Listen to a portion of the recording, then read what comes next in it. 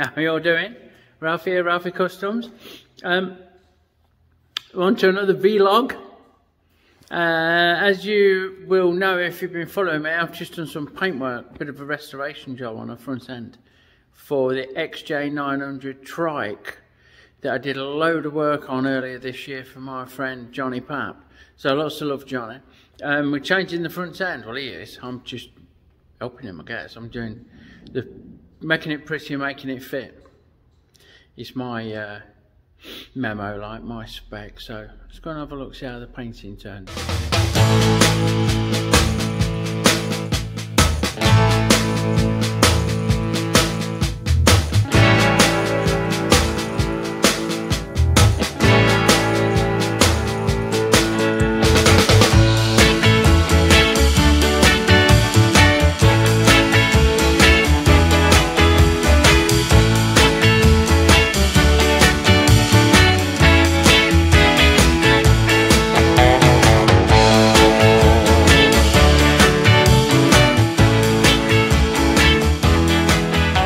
Paintwork, which is not something I do a lot of if I can help it, but we've got his forks, discs, wheel, all got to be stripped and painted gloss black.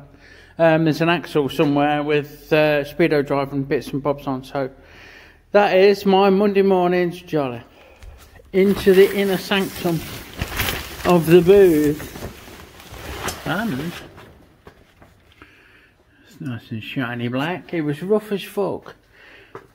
The forks, the discs are down there out of the way. Ooh, lovely, and the wheel is still wrapped, still maxed up, but shiny black. It was rough as fuck, it really was. So that's going to look nice when we get it all back together. Really? The brief for today is to get this finished for our pole, and you can't really see because I've stripped it all out, but we've got the standard seat lock fits there. Well, the lock fits there, but the release key mechanism fits there. There's a tray that bolts under with an LED light in, as here, and a separate number plate bracket and light there, which I'll get on and show you in a bit when I've done these indicator brackets, which is my last little brief on this. So I've cut myself some flat bar and drilled myself some holes ready for his little indicators. Look. Quite nifty, aren't they? And I've got, what I do is this is a mounting bolt. So this is what I'm going to use to mount these. I've fit them on. It's a bit difficult one-handed. But the bolt on, the brackets I'm going to use bolt on this bolt. I hold them in captive with 2 nuts. And then we go over to the bike and we can tack them on where we want them to go. And then we can use the bolt to check to make sure they're straight and not too uppy downy or lefty righty. So that's what I'm on with right now. So I did mean to get in shot when I was showing you those brackets, because they're over here a lot on the bench, and I've just drilled them out on the pillar drill. With this ongoing project of frozen in time, is this little tripod that I use for filming, and this is ready to be screw cut the thread. I've just got to get into the dark arts, and I know that between these gears and 2 or 3 that are already in there, I can make it cut 8 TPI according to the sheet, which is inside the lid here, 8 TPI. And there we go, screw 32B. So that's this top one. 32B as far as I know. It might be that one actually. I don't know, I'll look proper and work it out. It does show. Here's that bottom one to screw. 32B. And off we go. Change those gears over. But firstly I need to get a screenshot or take a photo and make notes to see what it's on now, so I can put it back when I've finished, don't I? Otherwise we won't be using the power feed. It'll be travelling too fast and we'll get a rough as fuck. I'll call it on his master's voice, because the early chronographs used a tube, didn't they? Used a cylinder and there was a spiral cut into it that made the sound, and that's kind of what you're doing if your feed's too fast for your tooling and your revs per minute, for your feet per second on the old spinny rounder.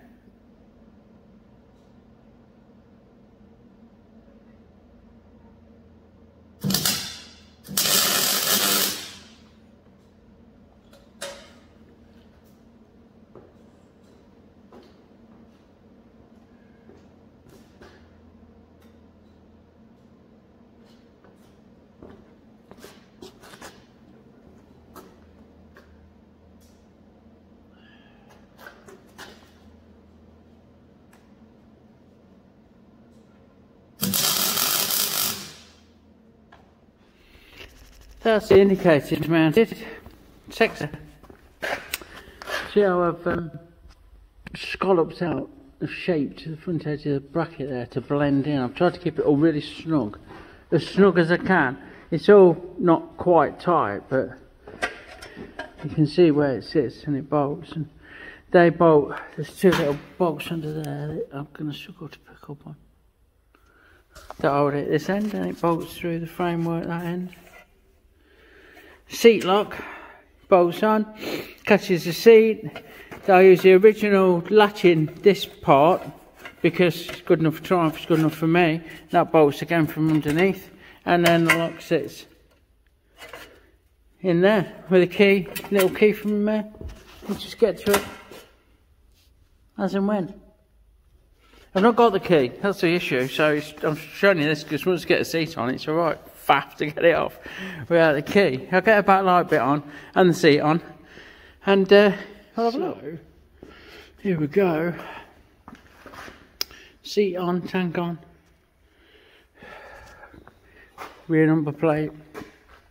This stuck out a fucking mile on the standard mounting, so I've moved it, tucked it up. Let's see the seat lock looks snide in under there. The indicators sit well. And all in all, she's a beauty, ain't she?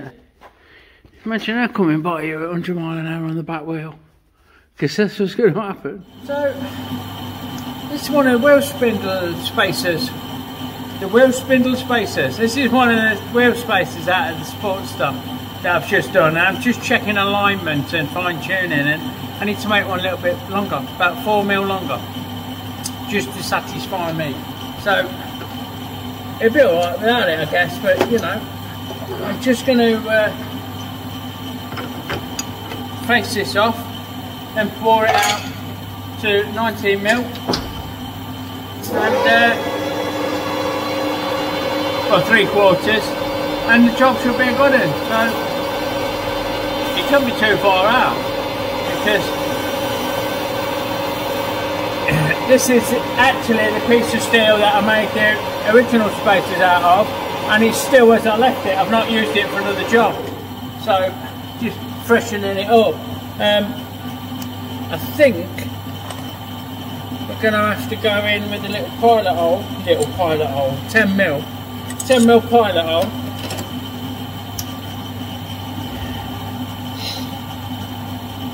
And I know, let's do a bit of maths here, let's work this out. I'm going to set that to 10mm, mark the tailstop in my head at 10mm, and just going to put a rule over the end and get about up to it. So there we go, look, it's just pinching it at 10mm. Now this one is 23mm, and I'm making 27. Let me double check that. They're odd size, isn't it? 23mm. 0.9 of an inch. Here's 23mm, so we'll make it 27. Now I know that if I take this drill in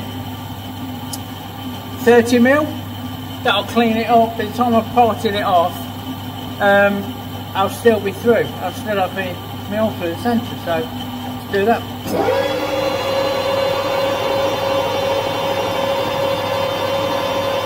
So the first 10's already clear.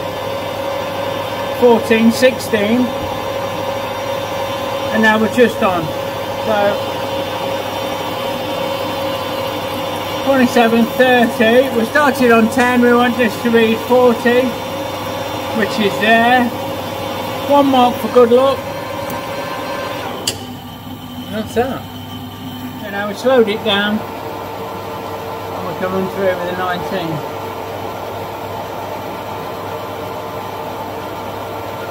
All the way until we feel it bottom out.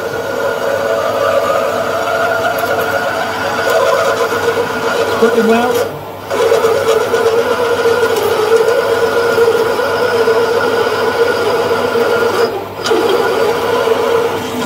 And there we go, that's bottomed out. Just lean on it to make sure. And jobs are good at that. And now we'll put a chamfer on to match the one that we made. And just break that edge. The burring tool, deburring tool, you should say. And we're ready to part off.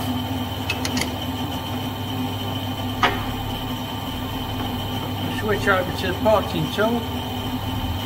And we said 27mm, didn't we? So we know what I'm doing now is feeling the edge. I can tell that that's flush. When I touch the rule on the job, I can see whether this tool is lifting it off or not. And then I can set the digital, fucking hell, it's not digital. I can set my dial to touch on a 0, and then I can wind it down 27mm. Because this has got 30mm of travel, so we're in there, aren't we? So I'll tighten that up. Set the dial to 0 and count off 27. So we'll go 1, 2, 3, 4, 20. 1, 2, 3, 4, 5, 6, round to 7. Quick sanity check to make sure. Yep. And we're good to go. If I put it in gear. I've just locked the cross slide. Sorry, the bed. Lock the bed. And away we go. Plenty of oil when we're parting. Someone said to me you can't have too much oil when you're parting, so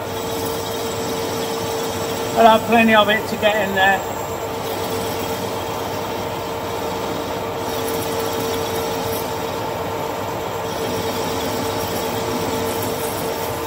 You see the chips coming off, lovely. Nice and smooth. I think we're about there now, so use the handle. And just break that through. Any minute now. There we go. Sorted. So we'll just clean the end of this up. Put a chamfer on it the same as you've already seen me do. And that's that. Spun it round. I'm just going to unlock the carriage. And put that back where it belongs. Change over to the chamfer tool, which I don't normally keep my tools in the tray, but because I'm filming, they're quicker to grab.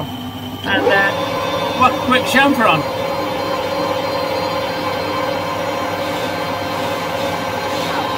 Go Chip, go straight down my neck. Safety third.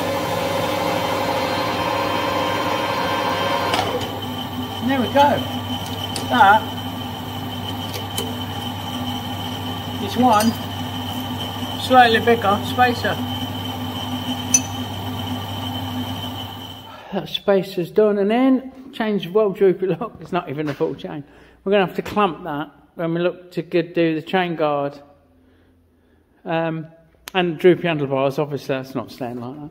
Next up for this is, we've got a conversion. It's got a later model front ending that someone's put together with a forks back to front lock, because the caliper goes on the back and on the other side. Well, there you go. But we've got a conversion kit. I managed to put Stephen onto Cycle Enterprises or Cycle Haven, Jeff Cycle Haven. And he's managed to sort out the bearings to put the later model front end in the early frame.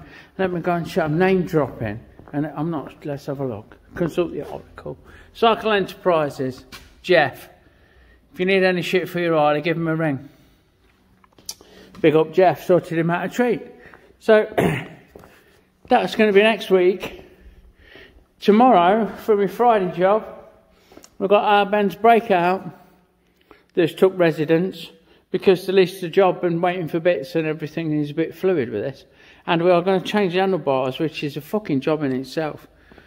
He's putting some apes on it, so got to change the cables. Hopefully the wiring that he's got, the extended kits, he's put a kit, hopefully that'll fit. We'll see. That's tomorrow's jolly on the old breakout, isn't it? So as a final thing for today, we've had the pleasure of stripping out the change gears in the old Atlas to do that screw cutting for the project that I'm videoing. Part 1's already up. And if you've seen it, you'll know this is actually number 2 because I made a right mess of number 1. I cut the taper in this face wrong. I cut it on the wrong ends. There's a cutout as a relief that sits on first and then the taper's on the front. This should be the front when it's done, but I did it the other way around. Anyway, there you go. So I've stripped them out, and what I've done, I've laid them down how they came out of the machine, and I've given myself notes, look, so I can put it back together how it is. Now I'm on to the dark arts, look. I need to find this 8 threads per inch, and on the screw we need a 32B, and then position BF and BF. Oh, position D back and front, C back and front, nothing. And so on and so forth. So wish me luck. Hopefully you'll see me do it on the video, or you'll see me say I couldn't do it and I've had to take it somewhere and get an 1.5 inch by 8 thread cut inside. But I don't think that'll happen. Let me spin you. There you go. That's it. Bit of a quick vlog or vlog. I hope you like it. It's just a day, you know, just done a few bits on the Triumph, did a little bit of turning on the Sportster, chilled out, did the socials. Now I'm going to, hopefully, God, wish me fucking luck, I'm going to get this change gears all right and do an 8 TPI. Watch out for the Atlas Spindle Protector Part 2. And you'll see the results of my endeavours. Thanks for watching. Please subscribe, press the bell. There's a bell down there so you get alerts when I put new ones up. It really means a lot to me when I see the likes and the comments, and I'll try to get back to as many as I can. It's fantastic. Thank you so much for the love and support that I've been shown. And big love to everyone in my community. All the links are down there. I'm not going to shout them all out, but I will put links to Outlaw Edge, DG Retro, NZ Mopar, Mikey Knight, who the fuck is Wayne Reynolds, if I can find him, whoever he is. And last but never least is Joey Collins, big love Joe, at Mill Creek Fab. Go and check them all out, give them a like, give them a sub. If you like a video of theirs, please leave a comment saying it came from Ralfy Customs. It really helps us know that networking's working and our little community is growing and everything's sweet. So big love, see you soon. Don't get lost or stolen.